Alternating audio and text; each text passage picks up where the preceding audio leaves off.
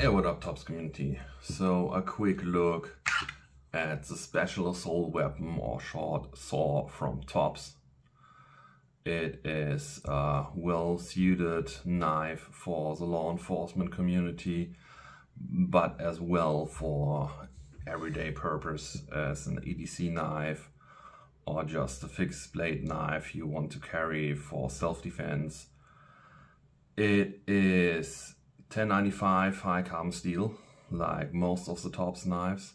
Comes with an overall length of 7.5 inches and has G10, black G10 as handle materials, red liner as a spacer. It is pretty nice in your hand, so you get a good overall grip on it.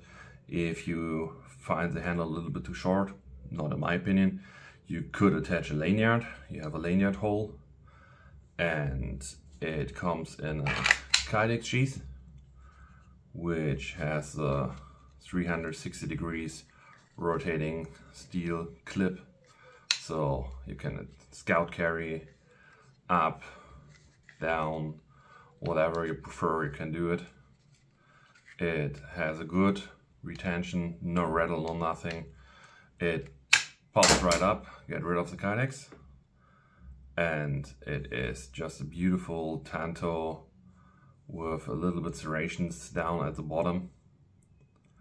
It was designed by undercover operator Jerry Van Cook, and he did a well good job on it. I mean, jimping at the front, a little bit at the back, so if you hold it down here you have a good grip on it, and it looks evil, I have to say.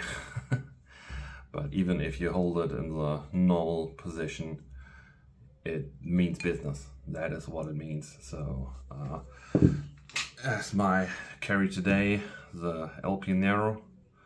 Let's give you a size comparison if you have it. If not, it is almost the same length, so 7.5. Cutting edge is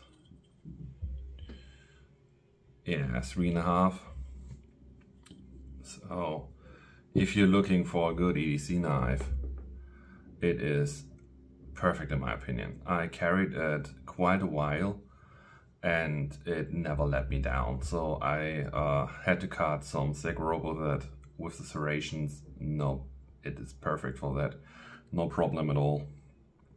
And otherwise it is very low profile if you have it on your belt, so it is good. It has a good concealability to it. So yeah, that would be my short overview of it, and I definitely would recommend it. So the grip is good, it is a thick grip, you have a good handle on that knife. So yeah, that would be my short overview.